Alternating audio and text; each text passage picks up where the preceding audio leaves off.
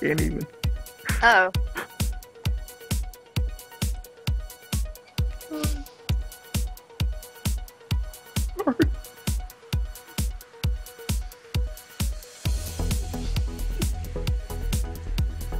Alright, apparently we couldn't wait till the intro was done to start, so I'm leaving it all in, everybody. I'm not editing it out. Welcome. It's hilarious. I'm sorry. What are you doing? Sly, what are you doing? You're ruining the show, man. You're ruining the show. Ruining or making better? I guess either one works. Hello, everyone, and welcome to State of the Realm, weekly Final Fantasy XIV podcast. And this show, we're going to be talking about the Live Letter 20, but it's not your everyday show because we have a special guest. But first, before we switch the cameras on right now, let me just introduce my weekly co-host. We have see, now I can't do it. You're making me giggle. We have Samuel Slyh, a.k.a. Slythefox, a.k.a. Slyh, a.k.a. Greyfox, a.k.a. You my boy, Blue. You my boy, Blue. I'm sorry. There was just some hilarious shit. Sorry. It's all right, Sly. I forgive you. And I don't know why I'm acting like it's any secret who the other guest is when I just remembered the title screen has her face on it. I don't. I think we're all over the place tonight. Anyway, and our guest host, a member of the Dream Network, everyone's favorite. Don't do it yet. I'll tell you when the camera's on. Okay. don't do it yet. All right.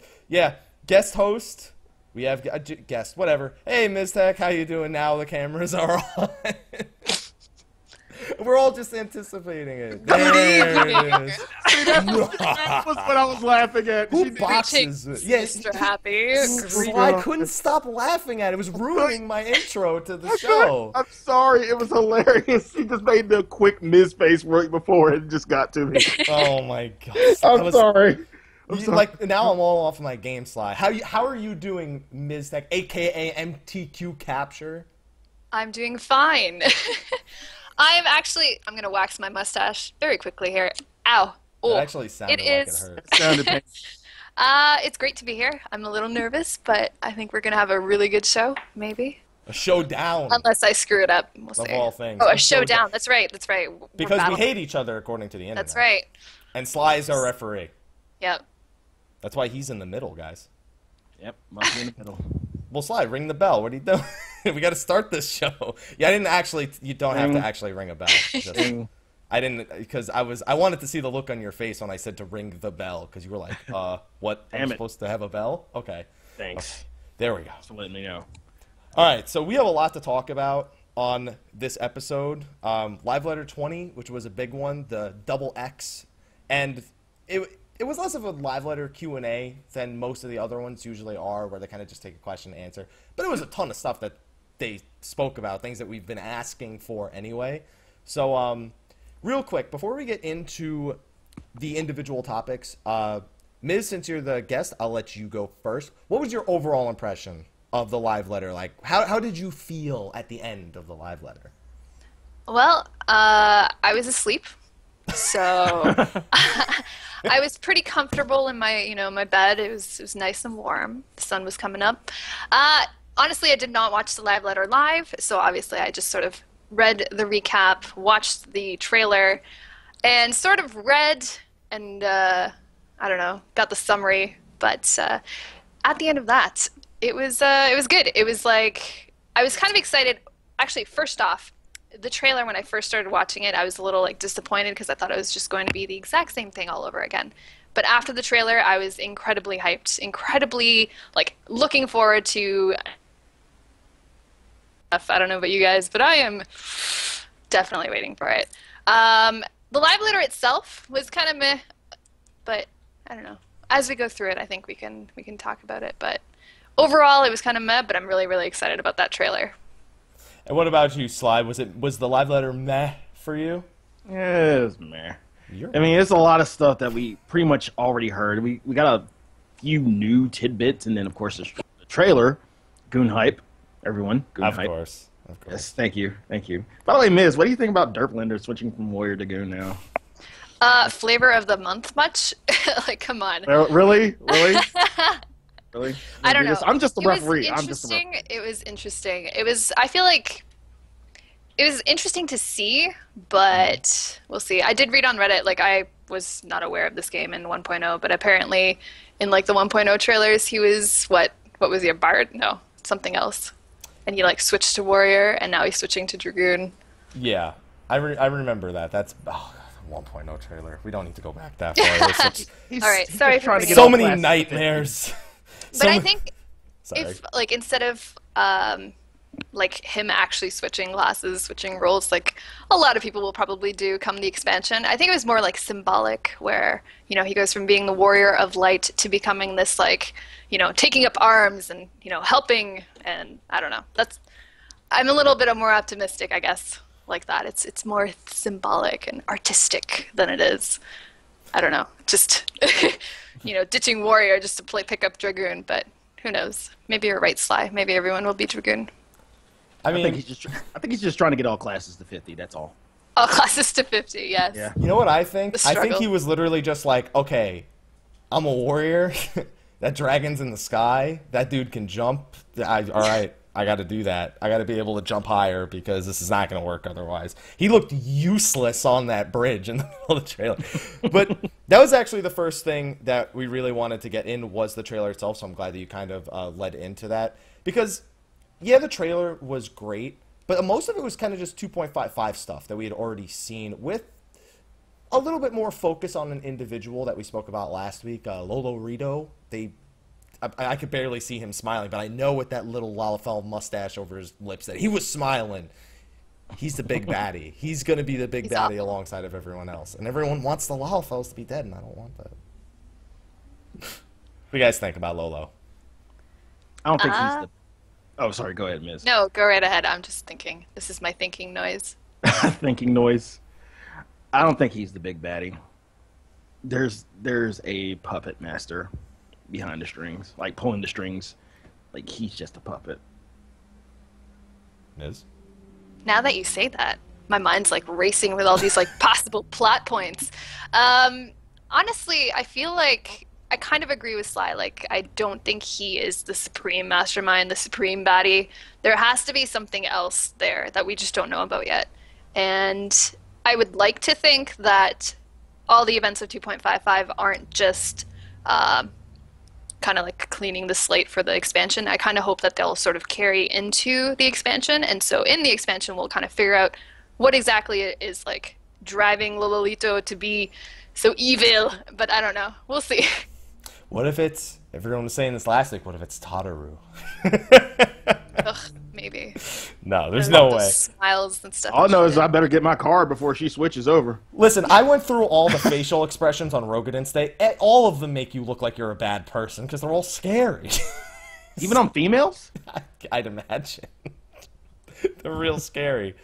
But other than that, like, the trailer was a great way to start it off. But after that, it was just a barrage of answers that we pretty much all thought, like, because the way that A Realm Reborn has kind of been shaped up to this point, we've kind of grown into almost a level of expectation, and it's when they break those expectations that we're really surprised. But almost everything that the community guessed pretty much just came to fruition in this one. So let's go through some of those things. First thing, main scenario, it'll be as long as A Realm Reborn's. Didn't they tell us this, like, when they announced it? Mm-hmm. Dragon Song War, didn't they tell us that when they announced the expansion?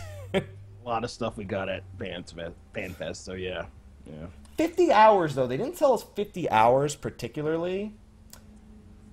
Was A Realm Reborn really 50 hours with watching cutscenes?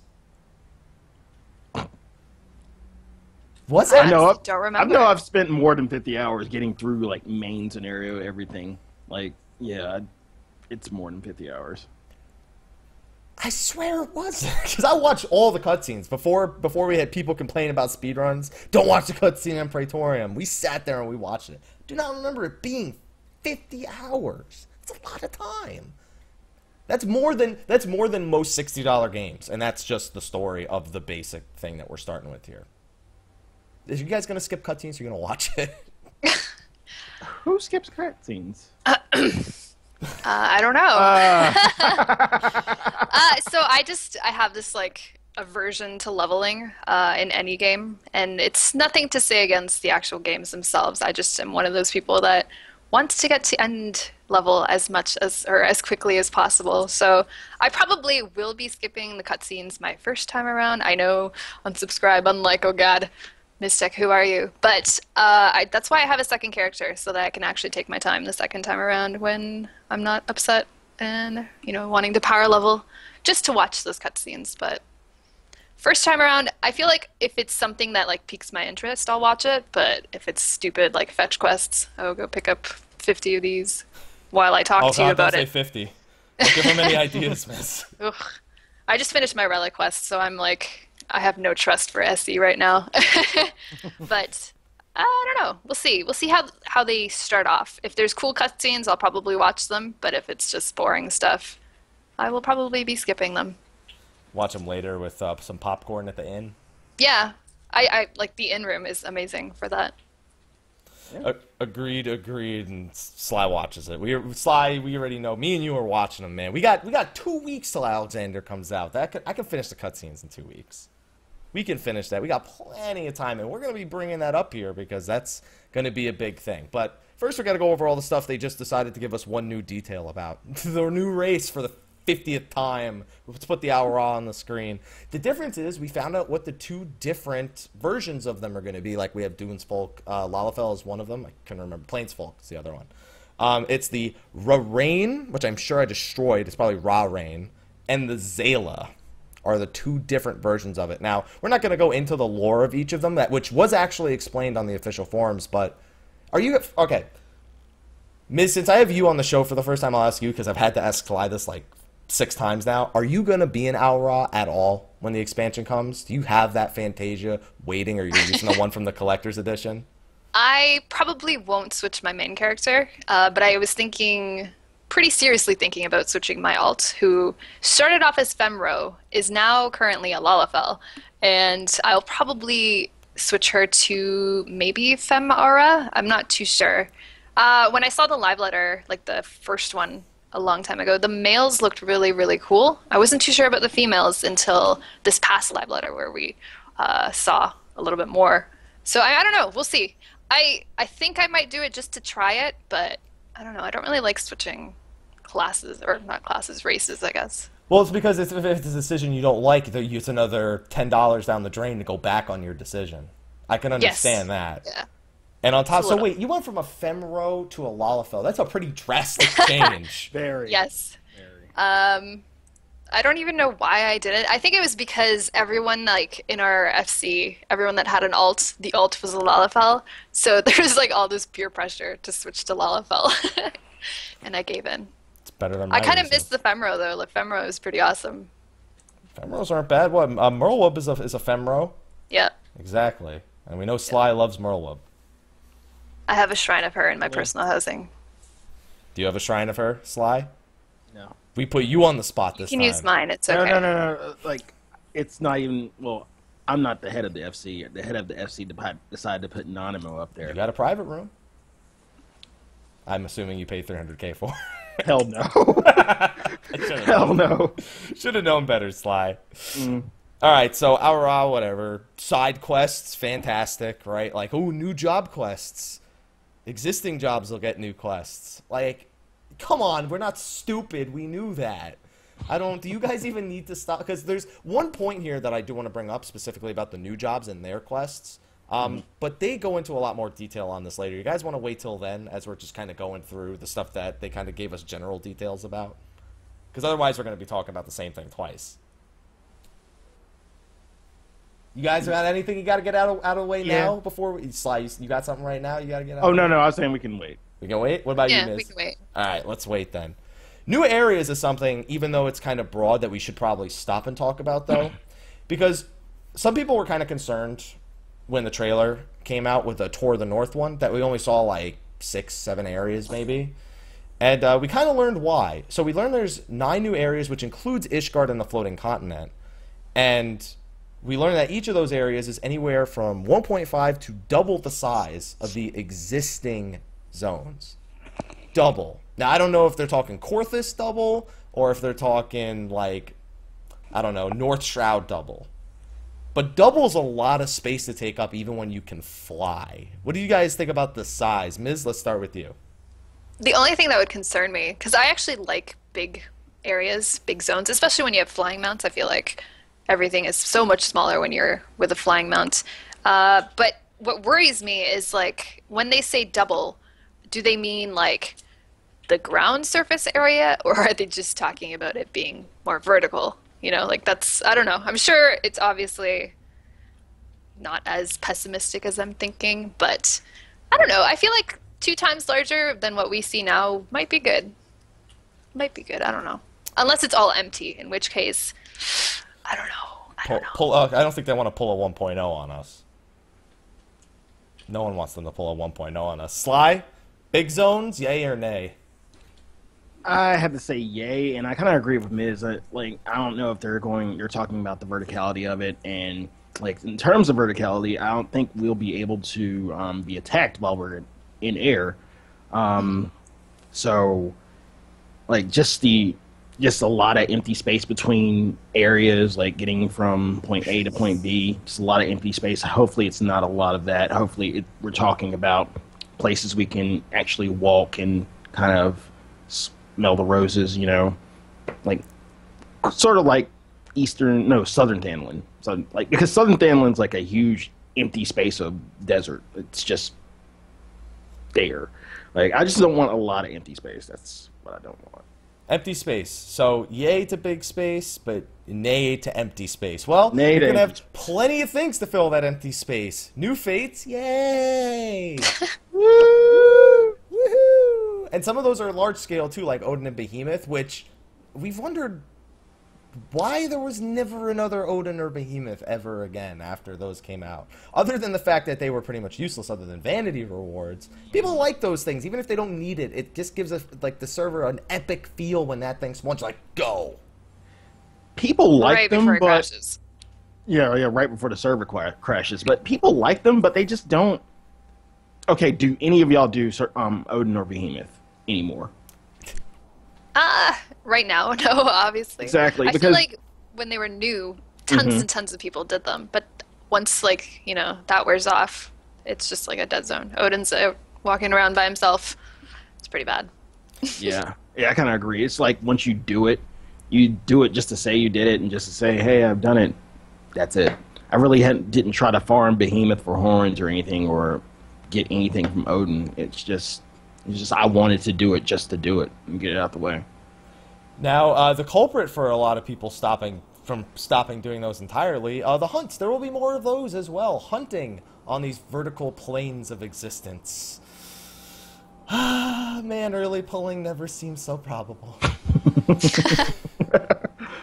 Are you guys looking forward to hunts at all? Other than the fact that it's probably going to be the best way to gear again when they finally make their presence known?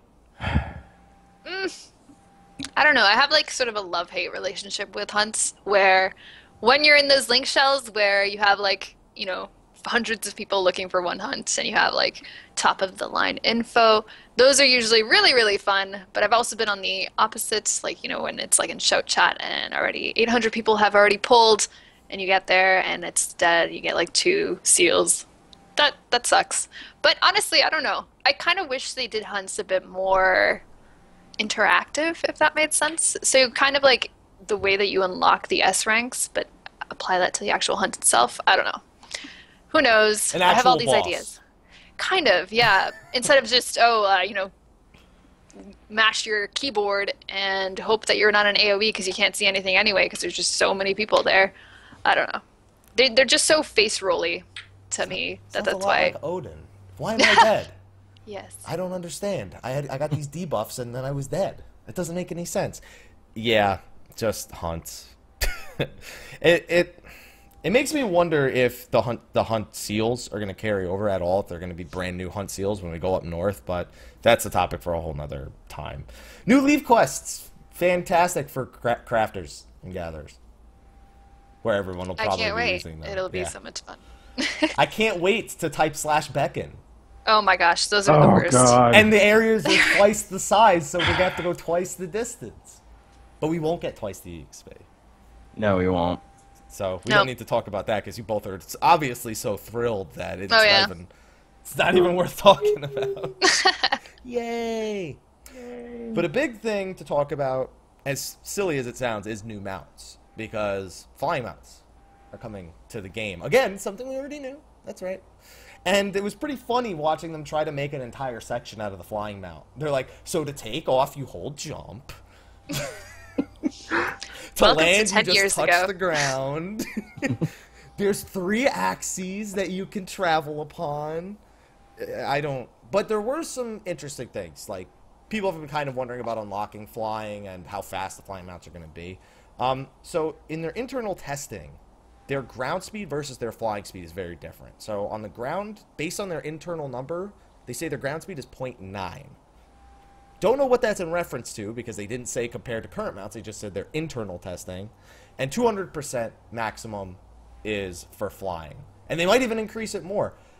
What do you guys even think? Like, is that 90% like other like normal ground mount speed? Is that just like a new modifier they're using just for the development for this? I have no idea. That's a really weird way to say it. Because 0.9, it makes it sound like it's slower than what we have now. Is that what they're trying to say? Or is it just the flying mount itself is not suited for the ground? I don't know. Maybe there's a bit of RP in there. I honestly don't know. That's weird. Unless it's like plus 90%, like in WoW, I guess. Yeah, I mean, that was just the weird thing. That they didn't just say it's 90% of your run speed. They literally just said, with our internal testing, it's 0.9. It's like, I don't... Great, fantastic. Sly, you want to fly fast? You want to go fast like Sonic? I'm not sure if I do. Like, and the reason is, the whole reason is going back to the scale of everything, the size of the new areas, are the speeds of the flying mounts going to minimize the size of the new areas. Like, we can get to point A to B faster, like on a flying mount, like 200% speed. And is that going to like make it seem shorter, make it seem like a shorter distance, make it seem like it's not that big at all? I don't know. That's what I'm worried about. Let's ask Yoshi P. We'll just ask him. We'll just call him up real quick. I mean, the big thing, though, is that you will get to experience these zones, at least to some degree, without flying. I don't know how that works for the flying like zones, like Sea of Clouds. But you have to attune to every single zone before you can fly. It's not like you learn flying and you're done. You need to actually do some sort of attunement thing. I don't want to say quest, which could be anything. We don't know if that's get the Aetheryte. We don't know if it's a quest. We don't know if it's discover the entire zone. I don't know, but you have to attune to every zone. What? Any thoughts? What do you guys think the attunement process will be? You think it's simple, you'll do it in 5 minutes, or is it going to force you to experience the entire zone kind of without that power, and then you'll obtain the power? I would say probably, like, I'm just thinking of it as like a mini city with all the little aetheric crystals everywhere that you have to like run to and find, and then once you have all of them, it unlocks like the gates, I guess. So I don't know.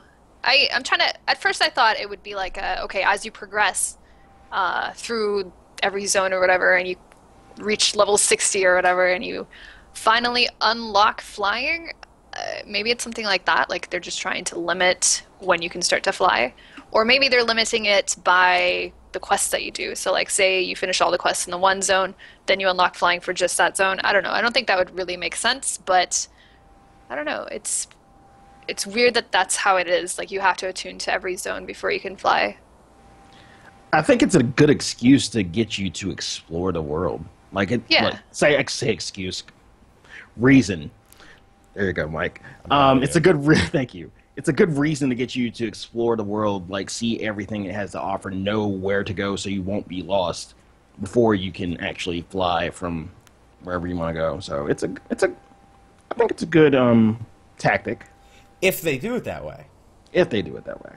This is a lot of these things. Some have seen it in the chat. This is an I don't know night, because Square Enix has this way of giving us just enough to make us go, whoa, that's awesome. What does it mean? I don't know. I think they like that. Yeah. They like the mystery. They love the mystery. I mean, we probably won't get patch notes until the day before early access, so these are all mysteries for now. But we have to move on from the flying mounts. I think we've already covered in the past. There's like 6 new flying mounts being planned. One big thing though is I don't know why that noise. I just had a Skype noise play. I thought I was on D&D. Apparently not.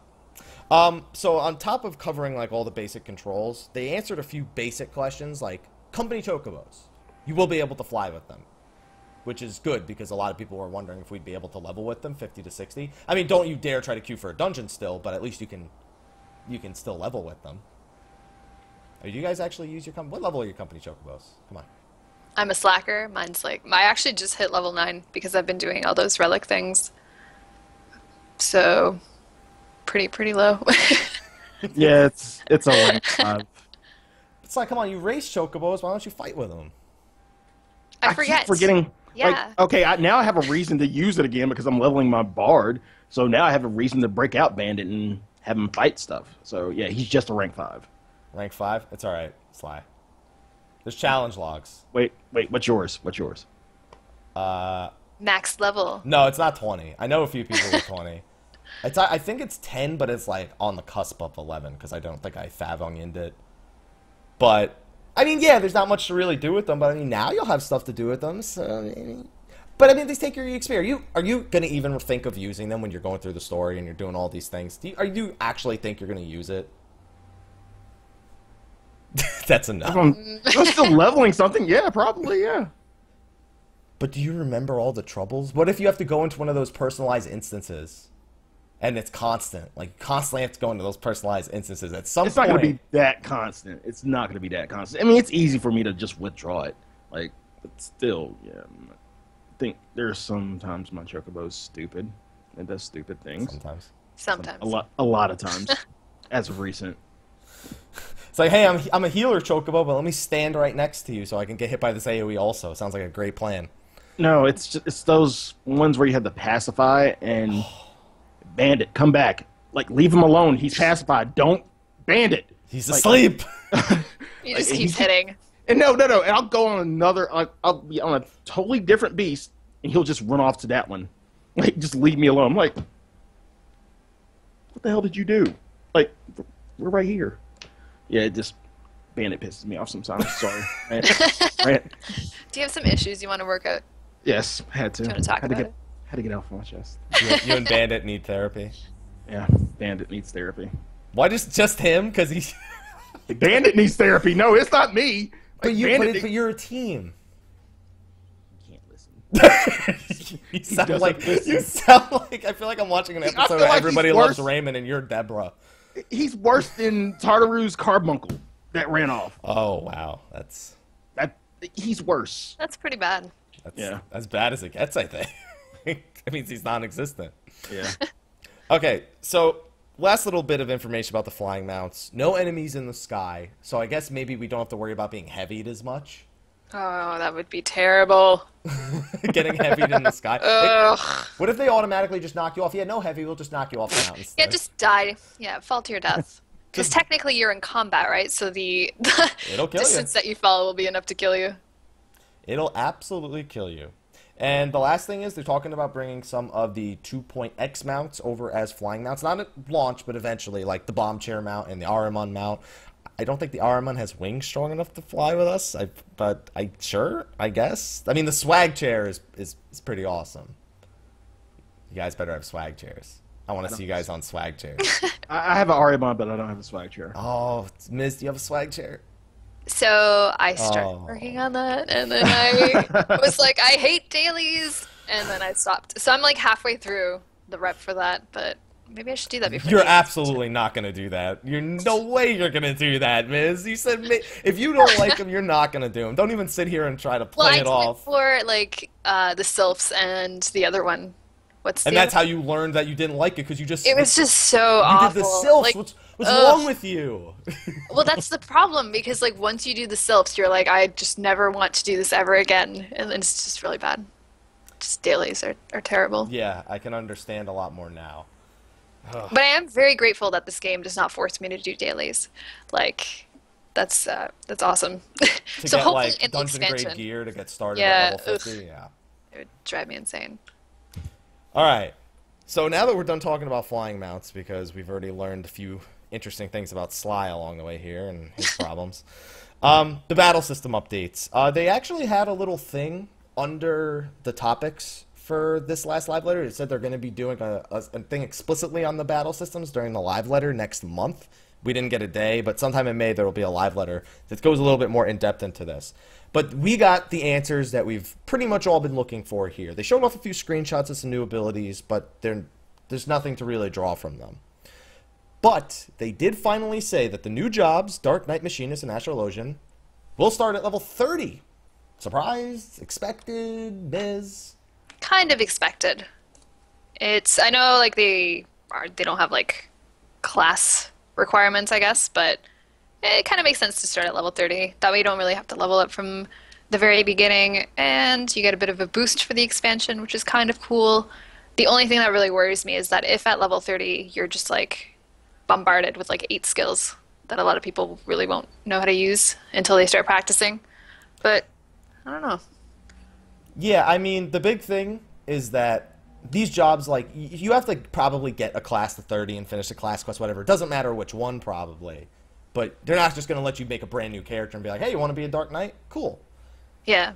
Regardless of this, it's full set of abilities at 30. They're not going to give you 2 abilities and be like, good luck out in the open world. It's going to be as if you had just leveled a brand new class to 30 all at once.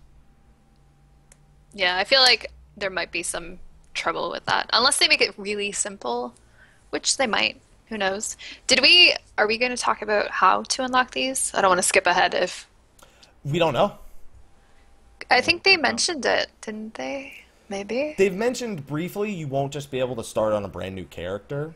Which right, is, like you have to do some stuff at from 3.0. Yeah, like you're going to have to...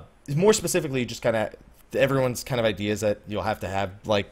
So you'll have to class to level 30 first, like as if you were going to unlock your first job anyway. So it should be, like, any class is what we're saying. Like, it can be any class. Or we don't... See, that's the thing. They've only pretty much stated that, like... It's not like... We don't know that it's main class, subclass, all that stuff. It seems like they don't care about the classes anymore. Like, they don't care. So I can't imagine they want to restrict you. Especially if it's completely uninhibited by... you know, cross-class skills or all these new abilities. It's just like, it's not like there's a base class. It throws everything off so much. Damn it, might as well. If you can find something on that, Miz, I don't see anything. I honestly, like my source, and I say this with quotation marks, is mostly just reading comments on Reddit. There was someone saying that the Yoshi P had said that to unlock, I'm not sure if it was the races or the actual classes themselves, you had to do a couple things in the 3.0 quest line, like in Ishgard at some point. Yeah. And then once you did that, you would have access to those classes. So it could be something as restrictive as that, like you have to start on whatever character you're playing first, and then do how many quests or whatever, and then finally start back at level 30. I don't really know how that works, because I can't imagine going back and forth from like expansion content to like Quarry Mill or, you know, I don't know, it just makes no sense to me. Do you have a gripe against Quarry Mill specifically? Is this because of any sort of specific reason that you might have a hatred against Quarry Mill? No, I think it just, I hate leveling. So Quarry Mill, it's like that one spot where you're stuck there for like 8 levels doing fates over and over and over and over, and it's awful. But I don't know. So get through levs. Ugh. Ugh. But we're going to have new high-level ones. They're going to be high-level, though, Miz. Well, not the Dark Knight ones. They got Quarry Mill. But anyway. Oh, really? So, on top of the new jobs being level 30, we found out that the new main story quest will indeed start after level 50. I don't know why that's a surprise when you need to finish 2.55 to get to the new main story quest. So, with this in mind, the question is now, I'll ask Miz first. Are you going to go straight to Dark Knight when it comes out? Since you're a tank, I'm imagining you're going to Dark Knight because you're a tank, because you called the Derplander a traitor before. Actually, I'm not. I'm going to level up Paladin all the way to 61st, and then Dark Knight right after. So I plan on keeping Paladin as like my main right now, And I have a feeling, though, like the other tanking group is also going to want to do Dark Knight, probably full-time, maybe. So I'm obviously going to have all three because I'm one of those people that just will play whatever tank is necessary. But I think I will start with Paladin and then do Dark Knight afterwards. What about you, Sly? Is it Dragoon to 60? Has that changed yet now that we know for sure? Or are you looking at that Machinist or that Astrologian or that Dark Knight? Dragoon to 60 and then Dark Knight sprinkled with a little bit of Bard or whatever the hell else I have leveled. Bard? Yeah, I'm leveling Bard now. Yeah, but why are you going to go back and do that in the expansion, man? Don't get yourself caught up in that. Don't do that. I mean, by that time it should be 50, so anyway, like, yeah. Save yourself. As soon as they see you on Bard, they'll never let you leave. They'll never let you play Dragoon again. It's true, because they'll want to play Dragoon. Yeah, exactly. Everyone's changed to Dragoon. I mean, you said it yourself, man. It's going to happen. Well, it's going to happen. It's kind of like what happened with It's already happening. Yeah. It's kind of like what happened with Ninja. You just saw a whole bunch of ninjas. You were included in that. I am still a ninja. Yeah. And you know why I was ninja? To get away from Bard, and that's what started this stuff. I'm doing this for you, Sly. I'm saving you from the fates that so many Bards before you have fallen into. Okay. So, speaking of levels, again, this isn't a surprise to anyone who didn't play Final Fantasy XI, but there's no quest to get to level 51. You just, hey, I could get 51 now, my expansion's turned on. They literally just did that just for Final Fantasy XI players who were like, Genkai? Genkai quest? Level cap unlock? So, don't worry about that. Yeah, we don't need to do that. But, something else about quests, there are going to be quests for the new jobs, or new job quests for everything, and that's the only way to get abilities in the expansion. There's no more class abilities post 50. It's all job abilities. So why do we still have classes in the game again? I'm trying to think of it right now. I mean, what do you think that means? Like, how many new abilities? How often are these quests? Like, what does it mean that all quests from this point on? Well, if it's like how it is now, isn't it every 5 levels you get a new ability? Which would mean a whole 2 new abilities in the expansion. Wow! I'm so excited still. Oh, yes. I can press more than 1, 2, 3 on my Paladin. Just kidding. No, she's not. See? Everybody yells at me for that. She said it now. You have it on record. No, but it's a joke. Because it's not entirely true. I know. You got cooldowns and flash, and you got the shield bash. Shield bash and swipe. We'll do shield swipe, because you actually use that one more often. But anyway, it's DPS increase. Maybe it's maybe they'll like actually switch it around so it's maybe every other like 4 levels or so, or 2 levels. I don't know. It seems so not fun to only expect 2 new buttons per class, you know? I kind of want a bit more, but we'll see. Maybe they'll find a way to do it differently and still give us like the random abilities. So, with that question out of the way for Ms. Sly, I want to turn the question a little bit more onto you. So, you play on a controller, is that right, Sly? That is right. How do you feel about having 2 new abilities to put on your cross hotbar versus having 5 new abilities to find a place to press? I mean, regardless of whether or not you're a keyboard or a controller player, our hotbars are pretty full for the most part at this point already. Sometimes it's hard to imagine 5 abilities, but it's underwhelming to imagine 2. Like, is there any sort of sweet in between for you, Sly? No, there really can't be at this point. I mean, I'm comfortable, switching. Like, I can switch hotbars easily on my controller. It's not that bad. It's not as bad as people make it out to be. There are some classes / jobs where, yes, it might be advantageous to have a keyboard, but I'm like with Goon, I'm comfortable. Like, I've learned it. I'm comfortable switching if I have to the second hotbar and then switching back. Like, it just becomes second nature to me. But in terms of getting new abilities like this, maybe they're going to be paced out to where it will not really necessarily equate to level, but kind of paced out in terms of how you're progressing in Heavensward. In a particular quest, it might be every 10 quests instead of every 5 levels. So we don't, Like, have they given a number for the amount of abilities we're gonna get, or they just said? No. Okay, so Why would they give us any details more than what we've been given? They never do that. Why would they ever actually answer our question? It's how they leave us wanting more. Yep. They treat us like addicts. They're just like, oh, you want it? You want it? No, you can only have a little bit. I hate them. Anyway. No, you don't. I hate them, but Lies. I also love them. Yeah, but Lies. but that's the thing. It's like, I hate that I love it, but I love that I hate it. It's a love-hate. What? Something. I don't know. New limit breaks, new equipment. We've spoken about the new limit breaks a million times. They've spoken about it a million times. New equipment. They had a full section. There's going to be new equipment. That's not artifact armor. No shit. Everyone just gets one set of armor. They're just being thorough, I guess. Yeah. I guess it's fair. I can imagine people would ask, there's new artifact armor, but what about anything else? Anything? Nothing else? Nothing new? More of a bigger question is, what's going to happen to our current Tomestone gear? Because there are going to be new Tomestones, they confirmed. It will be elegant Tomestones of Law and elegant Tomestones of Esoterics. Whatever that means. Forgot to Google it. What? We said the same thing at Poetics. Didn't we? Yeah, because the names are so stupid.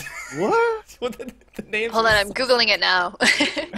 Oh, man. It's our fault that the names are so stupid. But do you, and someone actually posed this question to me last night. Do you kind of think they're going to phase the armor, the current 2.0 armor into it? To where, like, you know how, I don't know, does Ninja have an Astrum armor? Ninja Astrum? That's yes. Soldiery? Yeah. Well, no, that's okay. Gloam. They got Gloam. They have Gloam, okay. Gloam. Monk stuff. Astrum is Dragoon stuff. Yeah, But, yeah, maybe it'll be phased in like that. Okay. So, what's the verdict, Miz? What's it say on Google? Oh, I actually just closed it. I was like, this is dumb. 1 second, I'll pull it up again. So is the name, so we might as well go full circle with it. They just enjoy having like weird sort of hipster names. That's what I call them. They're hipster names? Yeah. Because, I don't know. Okay, so it says, understood by, this is for esoteric, this is what esoteric means. Understood by or meant for only the select few who have special knowledge or interest. So I guess it's like hipsters. So everyone who plays Final Fantasy XIV, since everyone will be able to get esoteric. Pretty much. But I guess makes you special somehow, I guess. Maybe? Well, the Tomestones themselves may have been special all those times ago. And, yeah. So the current gear we have now, though, is that going to be in, like, level 52 dungeons and stuff? Because we already know that level 51 won't have gear above item level 130.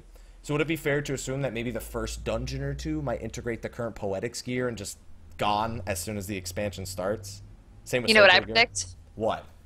I predict that our eye level 135 gear is going to be replaced by the very first quest. They said it wouldn't, by though. Greens. It's not going to be that bad. I don't think it's going to be that bad. I'm a pessimist, though, so we'll see. It's all right. I don't blame you. That's what I would have thought. If they hadn't explicitly said 130 gear will not be replaced, they only said at level 51. They never said anything after that. Anything past, then you know it's going to happen at level 52. First quest. I'm calling it now. I think it might happen at level 60, if anything. If it takes me to level 52 to get to the first quest, I'm going to be a little bit more worried about something else. Oh, man. Okay, so Tomestones, by the way, for anyone wondering, Elegant Tomestones of Law, no weekly limit. Elegant Tomestones of Esoterics, weekly limit. Probably 450, probably 2,000 for the overall cap. Nothing groundbreaking, you know. Natural form of progression, some minor tweaks, and time to get into some more, I guess, interesting stuff. I don't think any of us are, like, big crafters here, or gatherers.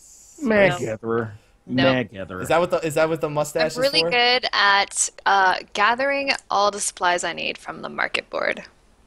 Same. What would we call that? If that had to be a class, what would that be called? Shopper? I have no idea. There we go. Economist. Economist. That Economist sounds so level much better. 50.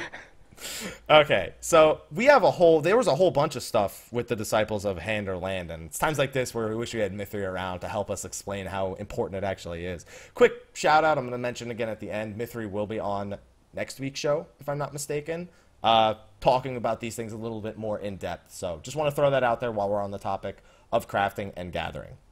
So Disciples of Hand, Disciples of Land, they're getting new abilities, they're getting new recipes, new gathering nodes, there's going to be fun little things for you to do. I'm sure we're going to all love going out there and spanning leaves to level so you don't actually have to put any effort into it.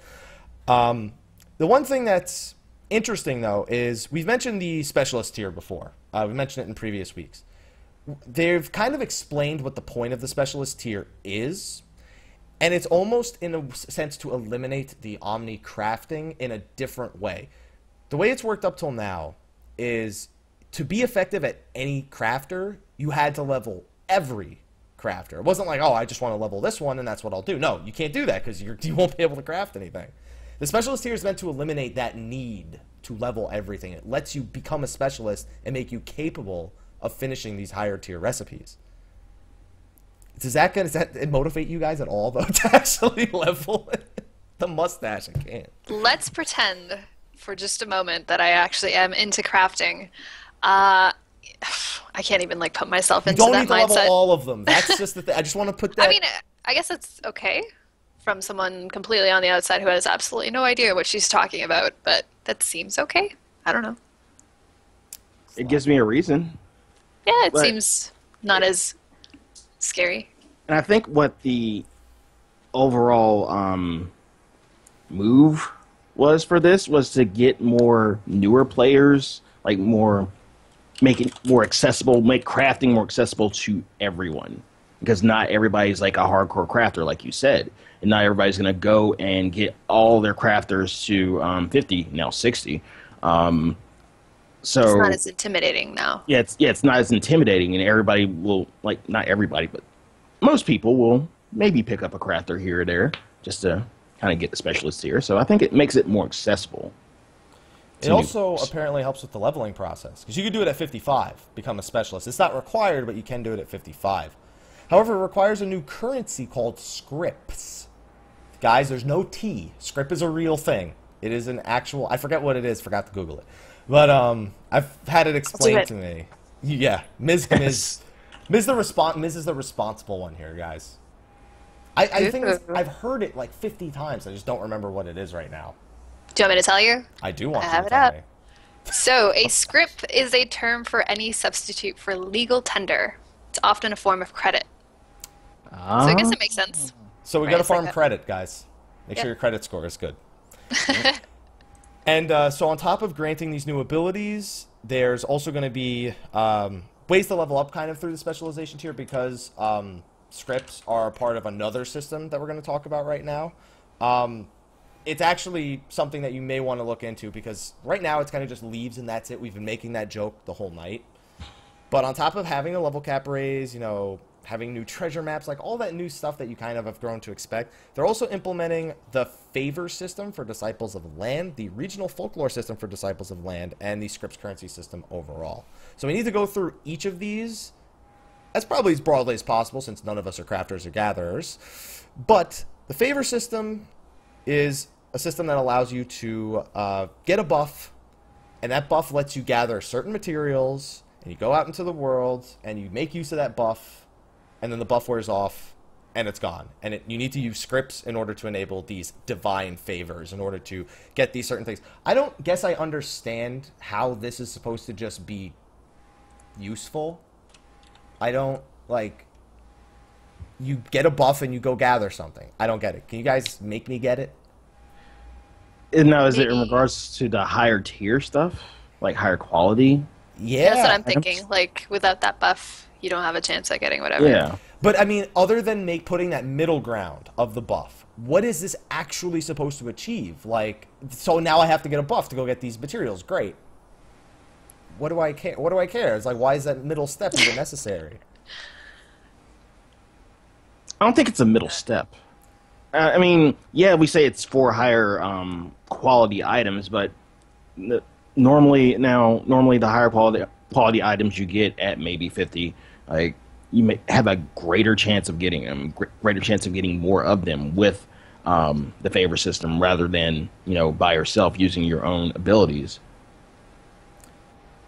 I think we should just, you know, we can pretend it's like a thing that's way beyond us plebes, because we don't know how to do crafting, and we'll we have gatherers level. I mean, fishing maybe. It's just it seems like, and I see it mentioned in the chat. It seems like they're just taking the step where you turn on a yield, and just turning it into a buff.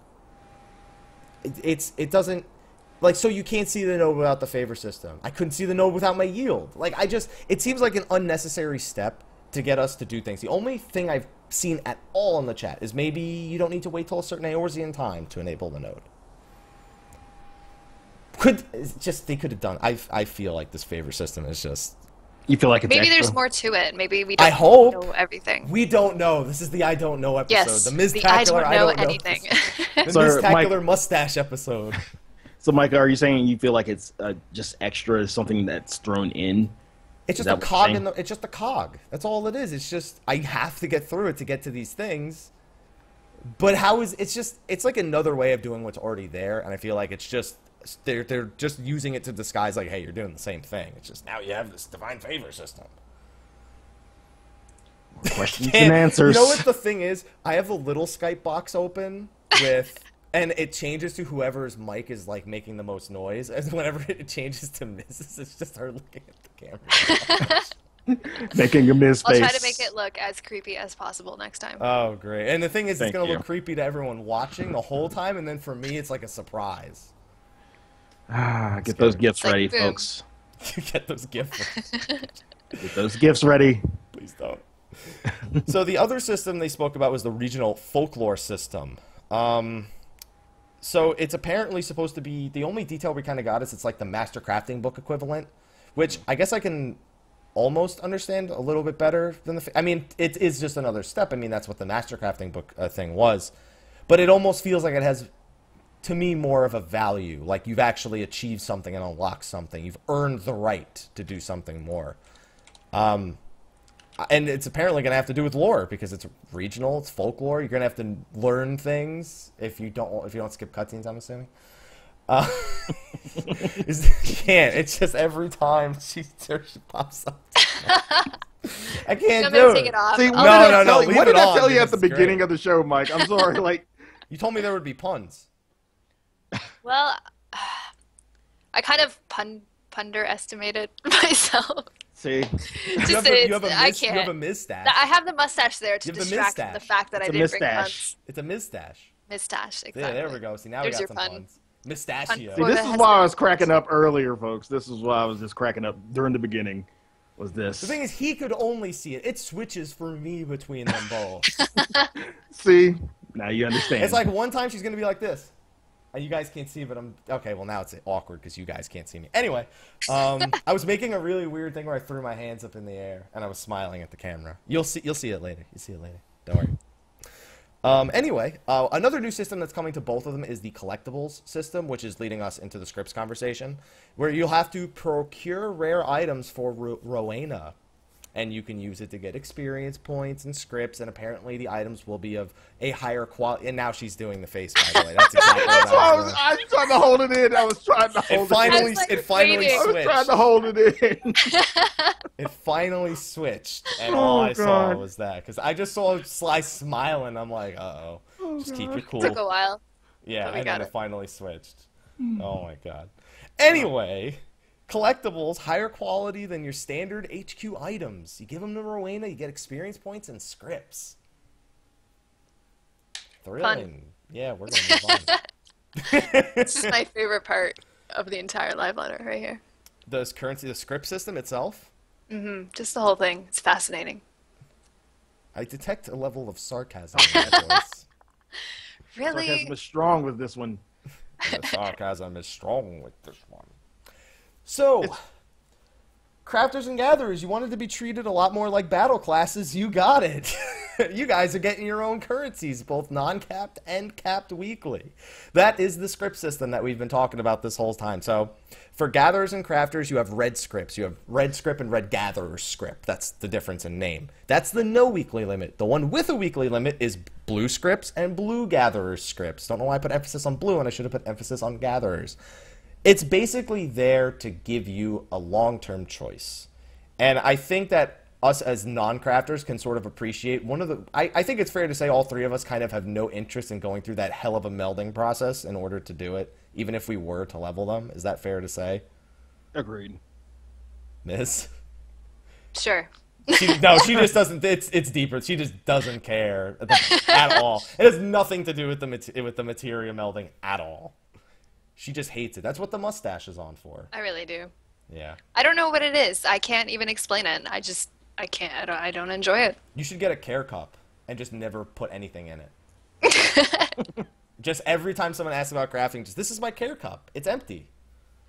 Just cut the hole out of the bottom. Apparently, the whole point of this system is, to explain it for everyone watching, is that it's the alternative to melding. If you want to take your time, gather up materials, buy yourself some new gear, maybe some, I don't know, maybe some new materials with these scripts, then you can eventually gear up your gatherer, your crafter, to the point where it's adequate. It takes a lot longer than just going the straights, drop tens of millions of gil on a new set of armor with all the melds, but it gives you the power to play crafters a little bit more casually. And I think that was kind of the point of all of these systems in place, to add a little bit more depth to it, or at least attempt to, with disguising it.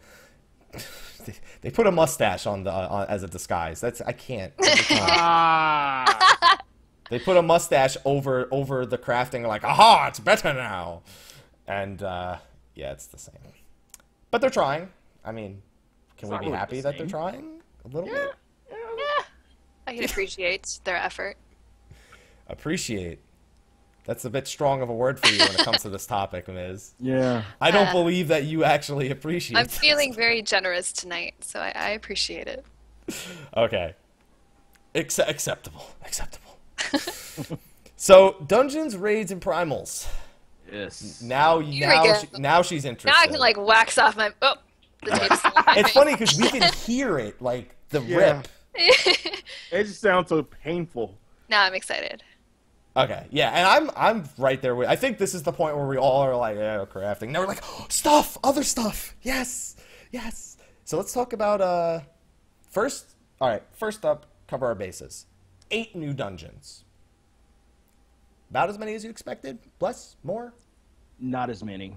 Like, kind of expected more. I mean, if this is going to be larger, if this is going to be larger content than A Realm Reborn, I expected a little bit more. I mean, in terms of how many dungeons we have, like pre-50 dungeons we have for 2.0. I was expecting more, but we're going to get a lot of it in patches. Did you have to do that right now, Miss? I just saw it. Miz just, for those of you watching on YouTube, Miz just went ahead and put the, you know, in Twitch now when you resub to somebody, there's a big button that pops up in the chat, and she just pressed it in the middle of the thing. Sorry. I got excited. It was pretty funny. Yeah, that's how excited she is about the new stuff. So what about you, Miz? More or less dungeons? Is Slyh done? I think I kind of interrupted him. No, you're fine. I got all I needed. Honestly, I'm not sure just how much content I was expecting. But hearing 8, I'm kind of disappointed. I honestly thought it would be a little bit more. But that's probably just because I'm a spoiled brat and I want as much as possible. But 8, I think, might be okay. As long as it's like 8 at 60. No. No. What the? How did you go from it's not going to be this, it can't be that, they won't do this, to it'll be 8 at 60? How did because you this is like the one thing I care about, right? So it's the reason I play the game, and because of that, it like makes me want stuff. But okay, all right. Have so you I guess seen our expert roulette? How are you going to level then? then? How are you going to level from 50 to 60? Well, no. That's why I thought, I don't know what I was thinking. I was hoping for like an extra 5 while you level, and then at 6, yeah. Unrealistic, I know. That actually sounds reasonable. 5, like, while you level 260 and then 5 after. No. We do not want a repeat of 2.0 where you just farm, like, AK over and over again. It's so we'll like... get 3 instead of 2. I guess. What an improvement. Well, that's what we've been getting. Other than when the game first launched, we got 3 max level dungeons every time. And it was always roulette, roulette, roulette, push everything back down, which I hope they don't do. But they will. So, yeah, that's where I'm kind of leaning with 8. Like, 8's about what I expect, because only 10 levels to fit a lot of dungeons and leveling up. Like, I can't imagine them. The game launched with 14 dungeons, including AK and Wanderer's Palace. That's 12 dungeons while leveling across, I guess, 35 levels, because the first 3 are 15, 16, 17. 5 leveling up, 52, 54, 56. Maybe there'll be 4 at 60. I'm not that optimistic, but yeah, 8 dungeons is a little bit. I just, as long as they're cool, whether they got good music, they're cool. It's just, like I'm expecting them to be pretty awesome no matter what level they are, but I don't know. I'm just worried that because they're giving us all this time to level, we're gonna have like nothing to do at 60 except for like 2 dungeons, and that I hope doesn't happen, but we'll see. But you never know. Well, it's true. They'll give you a little bit more to do with 8 people, though, because we got 2 difficulties of raids this time around. And we've spoken about this before, where we have Alexander Normal and Alexander Hard Mode. But it's not Alexander Hard Mode. It's Alexander Savage. They went the full 10 miles and gave it the same name as when they launched Second Coil as Savage, which was pretty savage. Pretty savage, yeah. It was pretty savage. It's still pretty savage if you go in there with... Oh, it is. Yeah, it's fun. You've had some... Haven't you been streaming White Fests? We've been attempting to get turn 9 Savage down and failing miserably. But, I don't know. I feel like it'll be interesting for sure because normal is obviously kind of like the... maybe a little bit easier than what it is now. And then Savage is going to be maybe a little bit harder than what it is now, and I think that's a good like difficulty to be at. So it's exciting.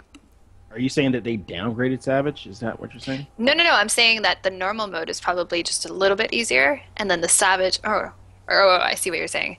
You're talking about comparing this like Alexander Savage to current Savage, right? Yes. I don't know. Honestly, it might be about the same. Maybe a little bit not as bad. But with actual gear. But with actual gear, exactly. So, like, the reward will be so much that it doesn't even matter how hard it is, that we'll still do it, right? I don't know. We have to do it. We have to. We love the challenge. Sly, right? You're in? You're in? I'm in. You want Savage?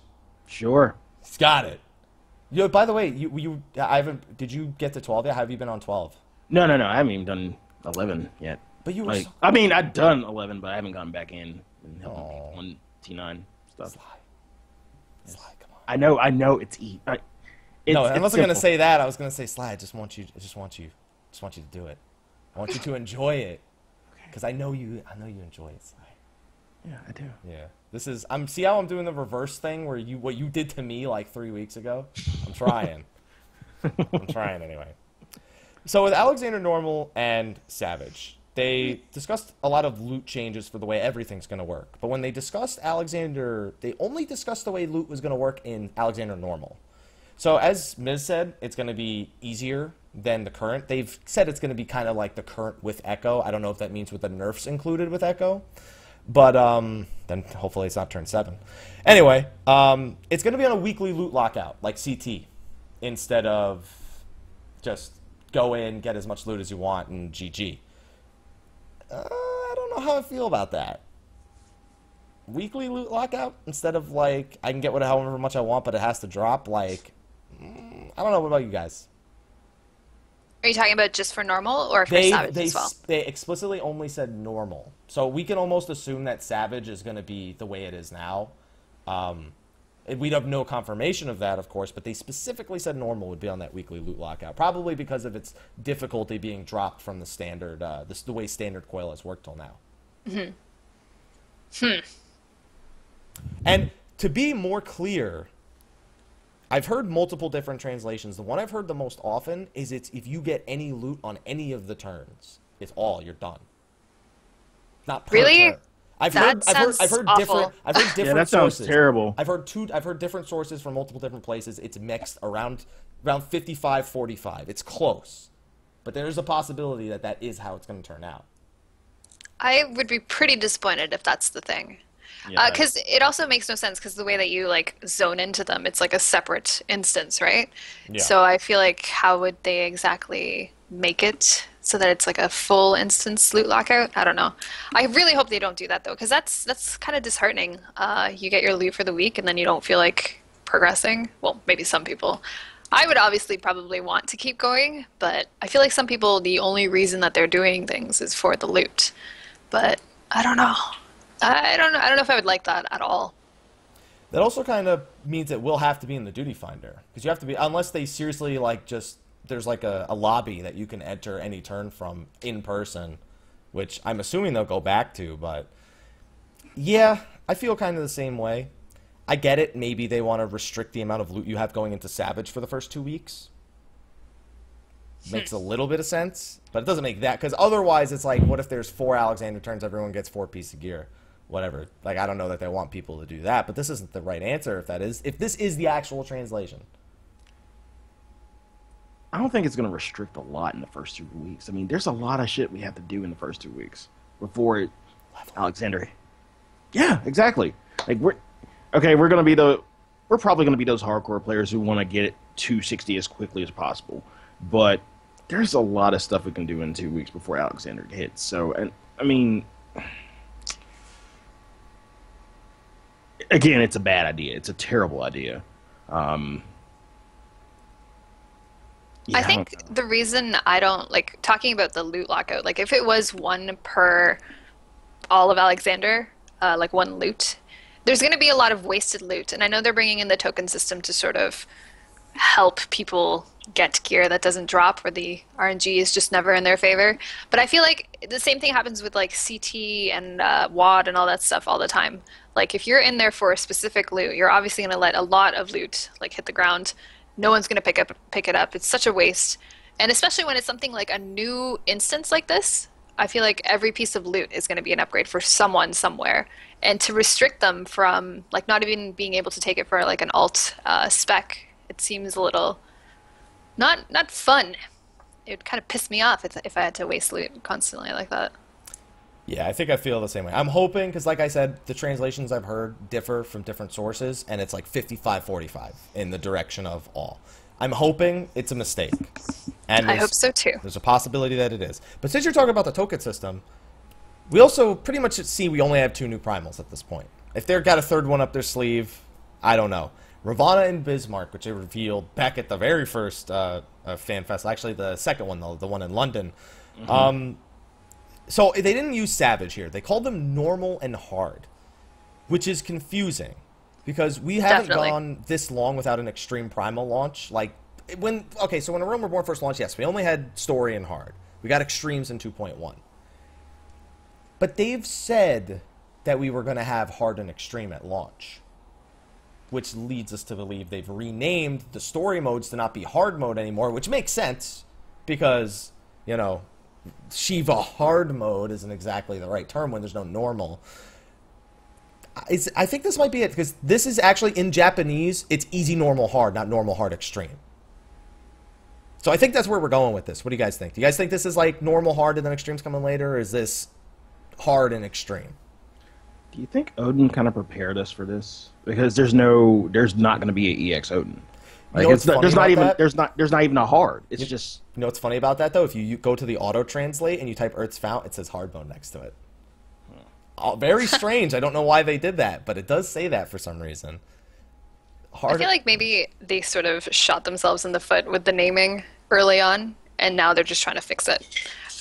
Because before, when it was like the story mode and then hard mode and then extreme mode for like Ifrit, Garuda, and all that, it sort of made sense. But then when they started adding extremes but not adding like story mode, I guess, or normal, they sort of just went with what they were doing and continuing on. And I think for the expansion, they're probably just trying to like start again and say, okay, normal mode is just like hard mode / story mode, and then the hard mode is like the extreme.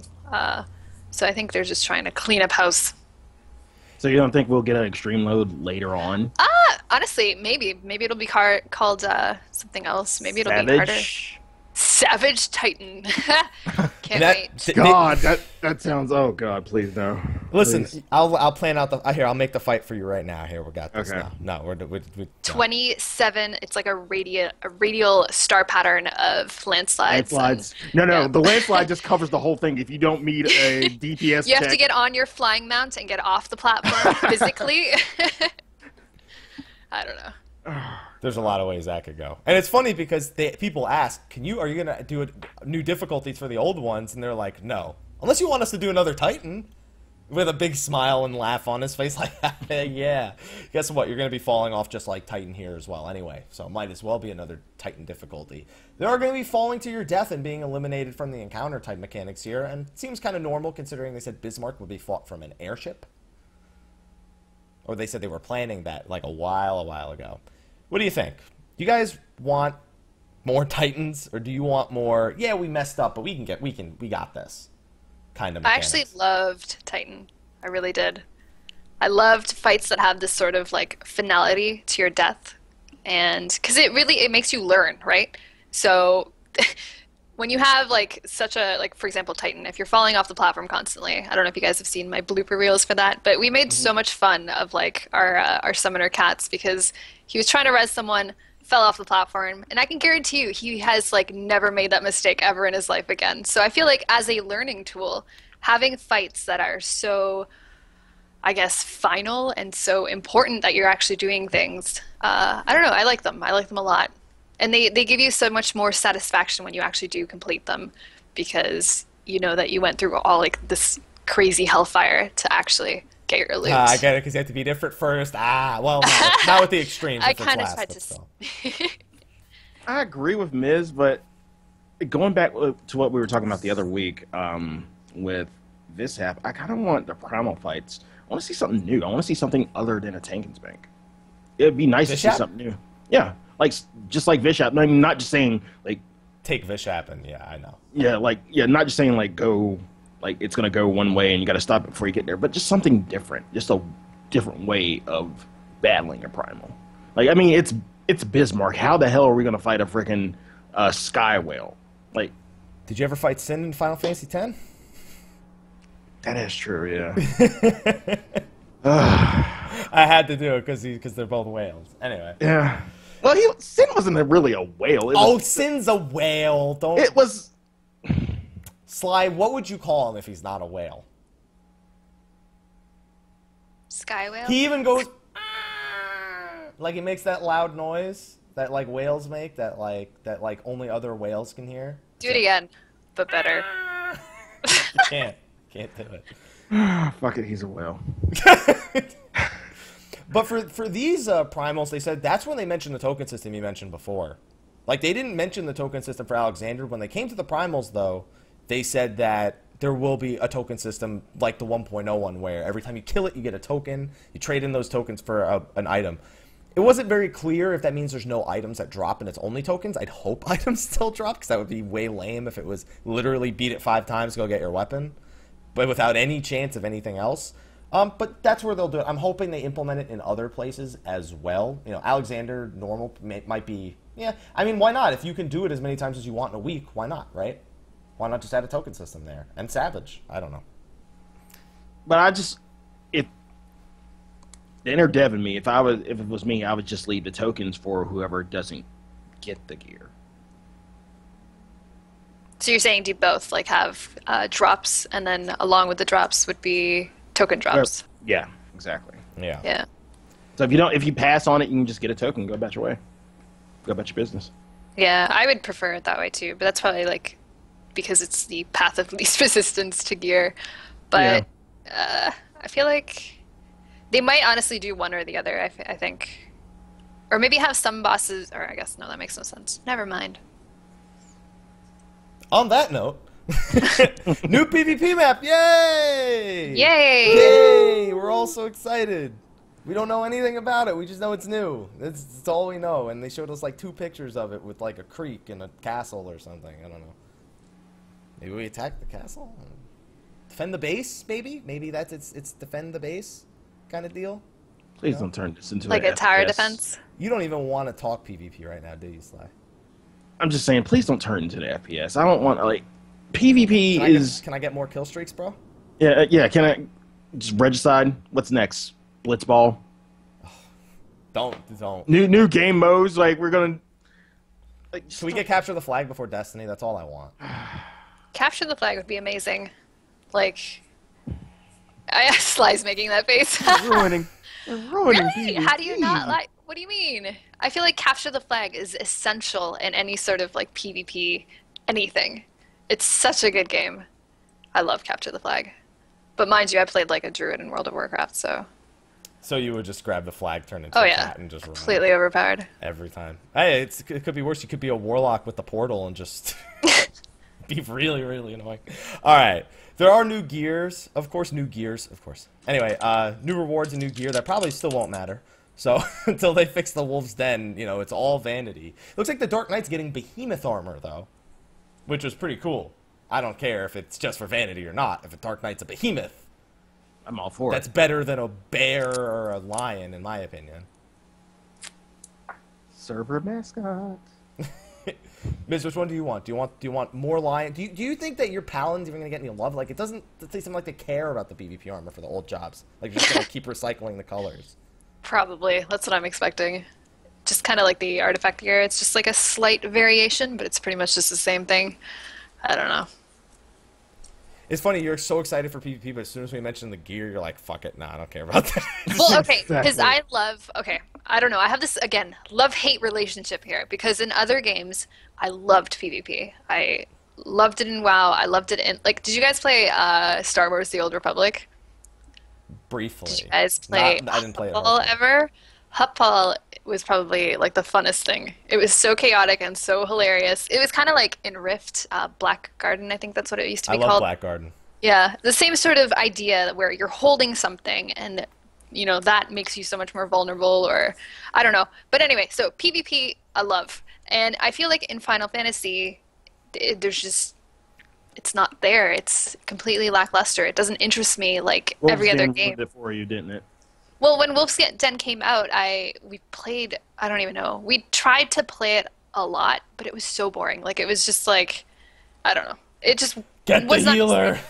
Exactly. It was like, I played Warrior, so it was literally like, stay on the healer, home gang. It was just not fun.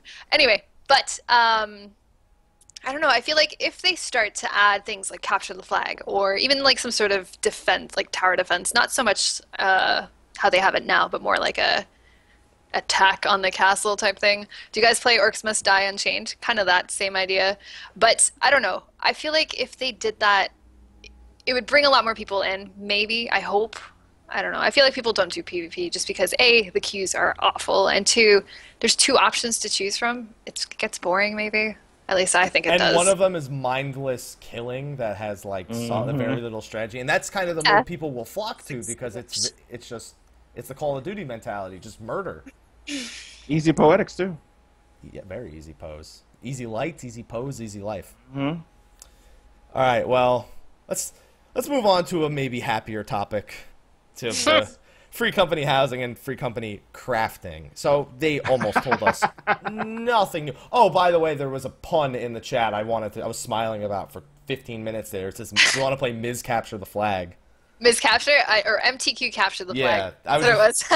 MTQcapture the flag. There you go. Yeah. I couldn't. That's puntastic. Anyway, back to the free company workshops. Almost nothing new here. Literally just almost nothing new. They put a name on the expeditionary voyages, which is where you just send the ship out and it comes back to you to let you know, hey, there's an island there. We'll be able to go there eventually, just not in 3.0. In 3.1, we'll be able to go to those islands, fight bosses, gather sweet loots, and come back. Explain how the airships work. They explain that there's like glamour for houses, which is silly because houses were already basically a giant glamour system. But you'll be able to more fine-tune them using free company crafting, like give it more unique looks, new furnishings for your houses. Yes, excited, thumbs up, thumbs down. Kind for me. of. Yeah, it's The definitely a mustache thumbs up. came back on. I know. I don't know. I know, like, there are people, I guess, in RFC that would be quite interested in that. But, I don't know. I'm, like, excited for it in theory, but I think once we actually have to start doing the work, we'll talk about it then. Yeah. Again. The hunt, like the hunt, where it was like, wow, open world bosses. Then we got there, we're like, oh. Yep, exactly. Where's the next one? I'll just wait until they actually bring it out, so we know what we're talking about instead of this. I don't know. But we don't know. It's true. All right, and then they had a bunch of new stuff. They had more, retainers, higher levels, more ventures, new challenge logs, which pissed me off because the slide said sightseeing logs, and I got so excited. I was so happy for more sightseeing logs. This is looking at me like, shut up. Shut up. With her mustache, with her totally legit, not taped on mustache. It took me a long time to grow this, okay? Yeah. It's all of about 8 minutes from the last time you had it on. Ishgardian market boards, I don't know why they didn't just say market boards in Ishgard, where they called them Ishgardian markets, like it was like a new system. Because it's Ishgard. Oh. Maybe they look different. Right. Different taxes is the only thing I imagine. You sell an item in Ishgard. If you don't buy it in Ishgard, you pay a tax. Yeah. Fantastic. 20 new Triple Triad cards. Wow. You guys are not fun because Triple Triad. I mean, That's because I play Triple Triad every now and then, and I get my ass spanked every time I play somebody else. I still need to get more cards. I'm still trying to get one from Tartaru because she's the new Rowena. She's a bitch. She really is. I know, I haven't had much time to do any of that. Tartaru's just a new Rowena. She's just unfair. Her random's such bullshit. Why are you whispering? It's because the rage is like bubbling up. He doesn't want to let it all out. Just keeping it in. He's trying to maintain control. And they're going to be going back and revisiting some old 2.x content. More Echo in some places, nerfs in some places, and yeah, that's totally necessary with 10 more levels. Moving on. There were actually quite a few things specifically about old content that I found interesting. Ability to do duties with less than the required number. As in, go into a dungeon solo, finally. But your Chocobo. Without no, you can't bring your Chocobo. Don't get ahead of yourself, Sly. You're asking for a lot right now. You need to calm down, Sly. Sly, you can't see my hand. I have a right to be requested. You don't even like Bandit. I like my Chocobo. He just does dumb shit. Then why do you want him in a dungeon? Okay, I don't have to pacify anything in a dungeon. In a dungeon, I can just like go ham, and he's gonna go ham. Oh, Sly. You can't bring him. You're not allowed to bring Bandit. No friends allowed. No friends allowed. Well, you're allowed to bring friends. You can go in a 4-man dungeon with 1, 2, 3 people. You can do that. And not only that, but the item level sync and the level sync part is optional. Checkbox is a glory. Yes. That's cool. So, but if you select it, it's not like now where it takes you to 110 in like item level 50 dungeons. It takes you to the minimum required to enter. Like a challenge mode. Like, hey, this is how this was when it was relevant. I guess the question there is it more beneficial? Is it like the way sync is now, where it makes it like white level gear? Or like if you wanted to do that, would you actually want to go out of your way to get a full set of item level like 55 gear to go do like Labyrinth of the Ancients? I think if anything, people will use it for like glamour. That's it. That's all I can, like when they first announced it, that's all I thought of. I'm like, okay, it'll just be easier to go and like farm for your glamour pieces, but more than that, I don't know. What about farming extremes with only 2 people? That might be cool. Sure. Oh yes, that. Mounts, ponies. I need that now. We all need that now. We all want our clearance. Yeah. Stick Fenrir in a mount. Stick Fenrir in Snowcloak, please. Yeah, so that's going to be a new feature. Yeah, so the time attack mode. Time attack mode is a part of that whole big challenge mode, where it's to put you down to the minimum. I guess turn 3 with the minimum was fun.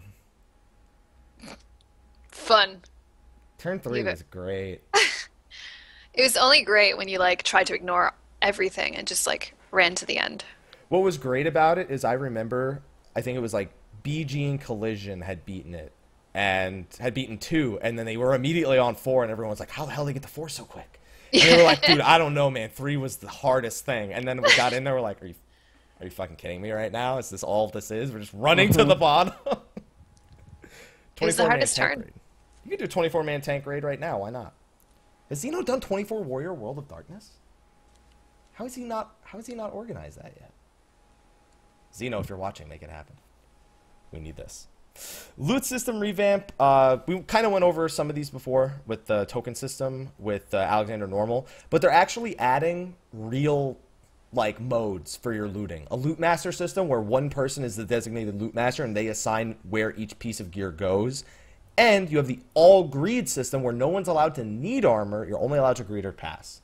Now, these systems are only available in pre-made parties. You will not have to deal with this in the Duty Finder, ever. And they're optional. You could leave it the way it is now. Are you guys... I mean, I've been playing MMOs for a long time. Loot Master, to me, is standard.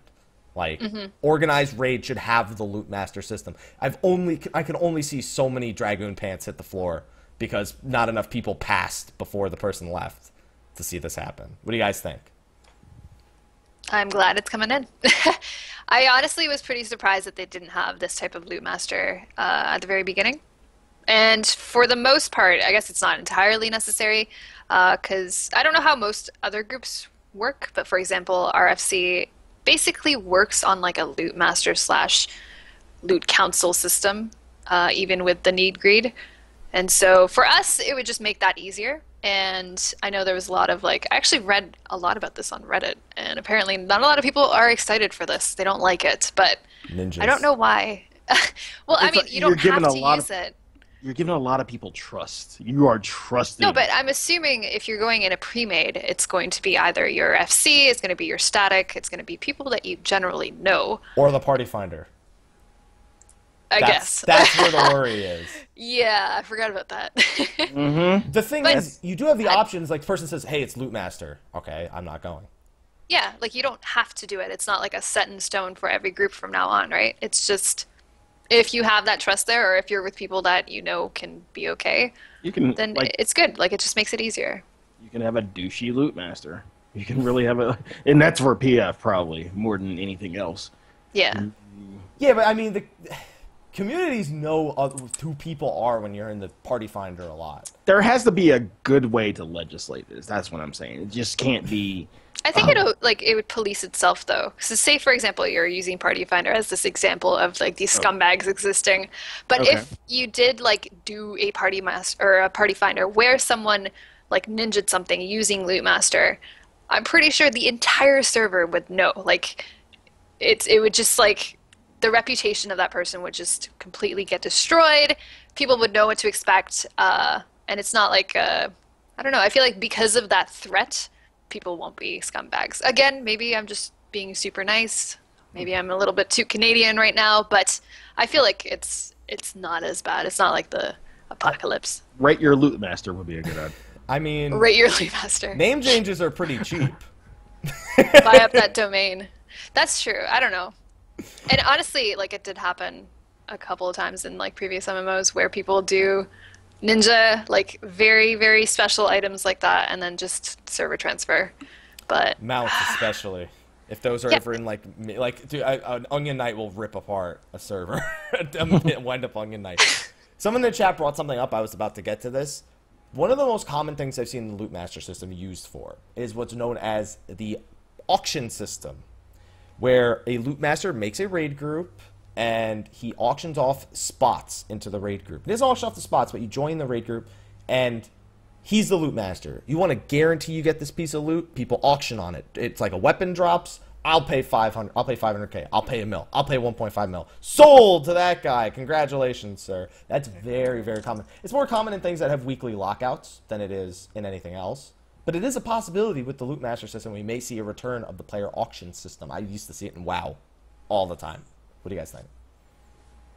you're talking about like GDKP? Yeah, like where, just say yeah. I feel like I honestly don't see too much of a negative and stuff like that because you have the option as a player to choose not to go into those groups if you don't like it, right? And for the people that actually do want to enter it, it seems like a perfect way for them to like actually do content while also perhaps getting money or loot or, you know, like I never, like, GDKP I thought was pretty cool because no matter what you went in for, you always got something out, whether it be loot or money. So, I don't know, again, because you have the option to, like, completely avoid it if you don't like it, I see nothing wrong with it. I'm glad that there's the options there, like, the choices are there. More interestingly, according to the chat, Yoshi P flat out said there will be a system in the game to help you with this, to help you with the auctioning. Mm-hmm. Something I mean, it definitely wasn't on any of the slides, but there's quite a few people saying that he did actually say the game will help you out with this. Very, very interesting for them to put that in with how much, you know, selling runs is kind of hated by the community. And that's what I was about to say. Why, like, to me, it's just, like, it kind of incentivizes not necessarily selling runs, it kind of incentivizes guild slaying to a certain extent, but yeah, just throwing money at armor or weapons, you know, kind of seems along the same lines as selling runs, and I don't know how I feel about it. I don't know. I think it's another one of those things where, like, until we actually see just how it's implemented, it's really hard to say whether or not it'll be good. Because it could be something just as, like, you know, not at all bad and scary and can be abused. But I'm glad you kind of brought up the RMT stuff because it does sort of concern me. Anytime there's that option to buy something, it's like, it makes people want to buy gold or, you know, go to such extremes to do stuff like that, which I don't really agree with. I don't like it when there are things in MMOs that kind of not really force people, because obviously they're not being forced, but again, people will do the path of least resistance, right? And so buying gold when that's like the absolute easiest, I just don't want to see that happening a lot, because RMT is already bad enough as it is, right? Especially in this game. It's terrible. I feel like they all banded together every RMT website in existence, and they said, "All right, we're gonna go after them right now. This is the last time they've screwed us over." There was an organized raid of Limsilla Mints on every server, I think a week ago, where RMT went to every server, started spamming shout chat. That's insane. If it gets worse, I'm hoping Ishgard being locked behind a quest would maybe limit that to some degree. But considering I see so many black mages underground, who the hell knows? They'll find a way around. They will find a way, and it will be underground. It will be in a tunnel. So a few other things. DX11 client, again, it's free, it's optional, it's separate client, it's for PC. Hooray! Hooray. Upgrade to DX11 if you don't have a potato. Atomic toaster. Yeah, atomic toaster and or potato. So they kind of ended with something that we knew about. This was the end of the important information. After this, they had an interview with the guy who makes, like, cutscenes. They showed off the Turn 12 cutscene alongside the End of an Era, called it the Flames of Truth cutscene. An interview with that guy we're not going to go over, so this is pretty much the highlight of them. They went through the release schedule of the content, which was interesting, because up to this point, we knew Early Access was June 19th, June 23rd was the launch. We also knew Alexander, Normal, and Hard were going to be, or Savage, 2 weeks apart. They didn't make it clear with the wording before, though. So 2 weeks after launch, not Early Access, launch, Alexander Normal will be unlocked. So we got 2 weeks, level, story, unless you're Miz. New jobs. But there's quite a few things you can't do for even those, like, first 4 weeks. Because 2 weeks after Alexander Normal launches, Alexander Savage is launched, alongside the weekly tomestones, esoterics, and the new PvP map. So there won't be a new PvP map for the first month. You won't be able to cap esoterics for the first month, and Alexander Savage will not be until 4 weeks after launch. Maybe the story is just so good that they just want absolutely and you'll never know. I'll never know. You'll be sitting there, everyone will be like, why don't you watch the cutscenes? Evil people don't watch cutscenes. Twirl your mustache. Okay, now I want to watch all the cutscenes. Wait to. Because you have all this time to watch. It's true. Like, I think that's just why they're doing it, because they really want people to appreciate the story, which I'm sure it's amazing. and I guess maybe I'll watch it. We'll see. We'll see.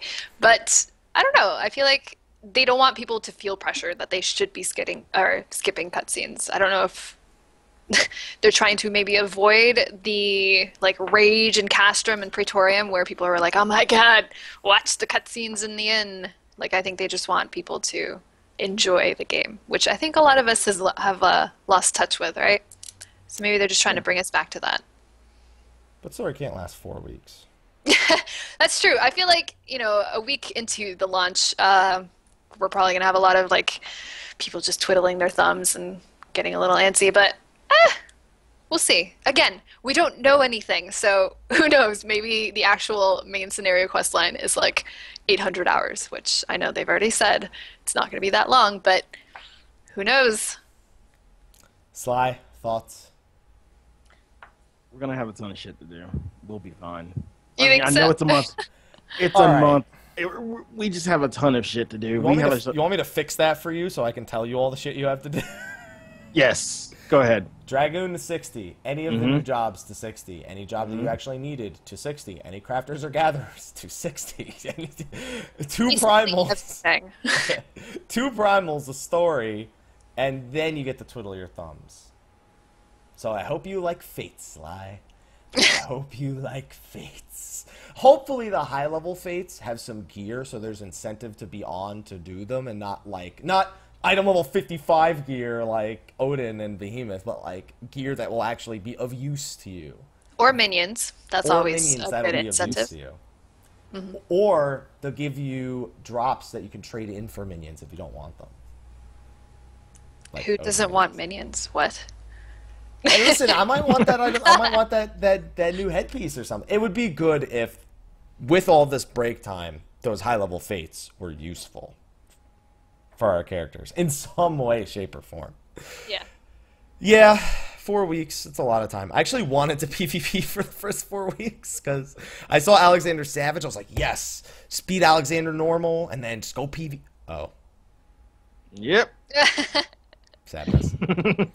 And also, the scripts are still going to be in there for weekly caps. So I guess Esoterics is literally just like, hey, we want you to have no advantages going into Savage. We don't want you. Your crafted gear won't matter. It's going to be good for normal, and that's it. Because they know it'll be cleared in like a day. So they're just trying everything that they can think of to slow down that super fast world first clear. Leveling process isn't a part of the world first clear anymore. Apparently, it's just be there and win. That's all it is. Be there and win. That's what you do. Yeah, Esoterics launched with Savage, so they want you to have nothing. And that was pretty much the end of it. We have Nico Chokaigi in a couple weeks. I believe it's April 20. What's a Saturday? It's like 26th or 28th. I can't remember. Something like that. It's in a couple of weeks. So we'll have some new information there. The benchmark. I know a lot of people are wondering where's the benchmark. That as well. There was like a 1.5-minute teaser. Did you guys see that teaser? There was like a 1.5-minute teaser of the benchmark where they showed off a Dark Knight, a Ninja, an Astrologian, and a Machinist. Like, briefly. You guys both look shocked to hear this. I am shocked because I kind of missed that. Like, where was that? Are you talking about the thing where, like, the previous live letter? Is this... No? No, so what happened is just now? Before the Live Letter 20 went live, they had like a test broadcast. And you know how they always accidentally leak things during the fest. Oops. Yep. Yeah, they played like a minute of the benchmark, and then Yoshi becomes, "Why are you doing this?" And he had them on their knees praying for forgiveness. I thought he was going to make them commit Sudoku. Oh man, I did see that, but I didn't see like the reason for it. So I think I just completely whooshed over my head. That's cool. Is that online? Can we watch that? Yeah, you can just go to their past broadcast. I'm sure somebody's posted it on Reddit before. Yeah, you can get it in a number of places. Oh man, oh god, the Miz puns in the chat. The Miz puns are amazing. I just keep reading them. I keep mizzing them. Oh, Sly. But on that note, that's all we really have to talk about for. That's all. An hour and a half, an hour and 40 minutes later. That's all we have to talk about. Quickly before anybody goes anywhere, we want to make a big announcement. Now, you may not know this, but despite the internet thinking Miz and I hate each other, her presence here is proof of otherwise. I think, at least. I don't know. The mustache makes me think she hates me still. I can see you. I saw you the whole time you were throwing your dukes up. Yeah. No, other way for me. You have to pretend you're being punched. Where's Mel? Oh, Mel's not there. I think it's this way right now. Hey, I gotta... Am I going? Yeah, this way. Sly, stop us. I'm... I can't even see you. Big whoop wanna fight about it. Big whoop wanna fight about it. It's funny because it's not like my camera reaches over to you. It's like if two boxers were on opposite side of the rings, just like waving their hands at each other. Yeah, we're too scared to actually get near each other. It's like that fight between SpongeBob and Patrick, where they're just like, should I be doing the Let's Get Ready to Rumble? Yes. Where is that? It's funny because you're saying it at the end, so it's like as if the guy was already knocked out, and he's like, we're a little confused. We'll do better next time. Just do it. I want to hear your best impression of it, Sly. I want people to hear this. God, I forget what he says. Let's get ready to rumble. No, it's a whole spiel before. In the left corner, we have. Just give us your best. Let's get ready to rumble. Here, do you want me to get the music for you? For the millions in Aortia. For the fans around the world. Oh, let's get ready to rumble. That was perfect. Ding, ding, ding, ding, ding. That was so good. There we go. You look like a little Max Trainer, apparently. So I don't have the chocolate bar. I don't have the chocolate bar. So despite what the internet might think, we're actually on a network called the Dream Network on Twitch.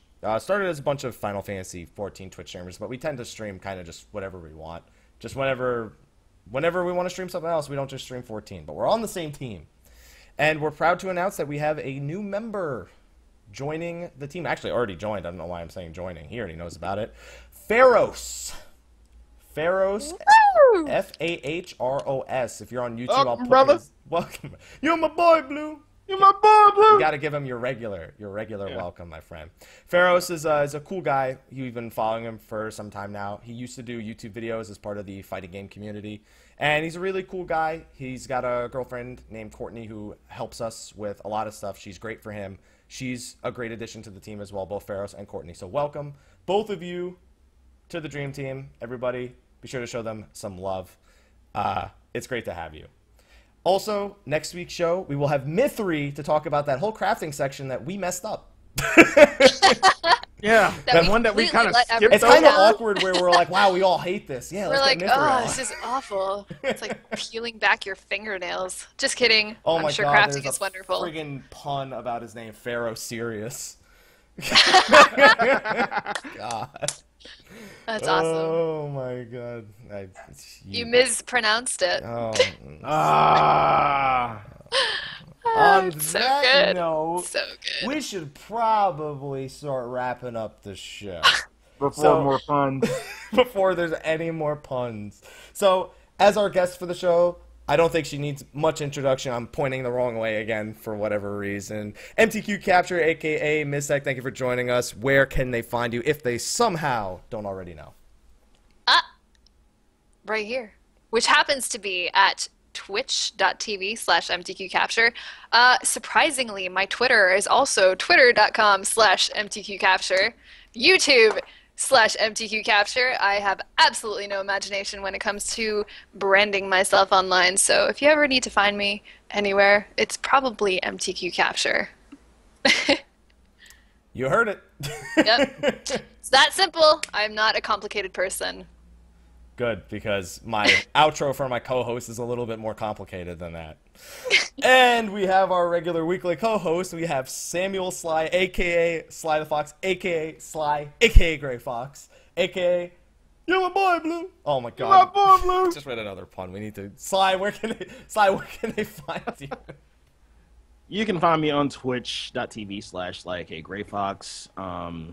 On Twitter at Slythefox. You can find me in-game on Behemoth, a.k.a. the Cool Kids Table, because that's where me and Miz are.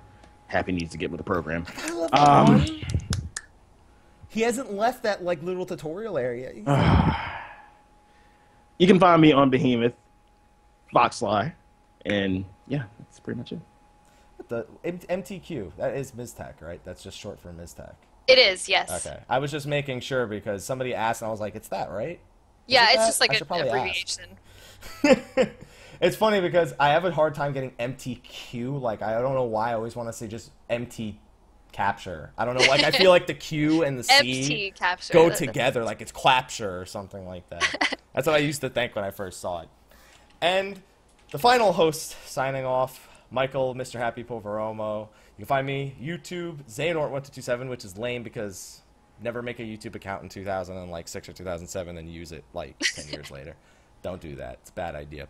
And everything else, Mr. Happy127, Facebook, Twitter, Twitch, all that fun stuff.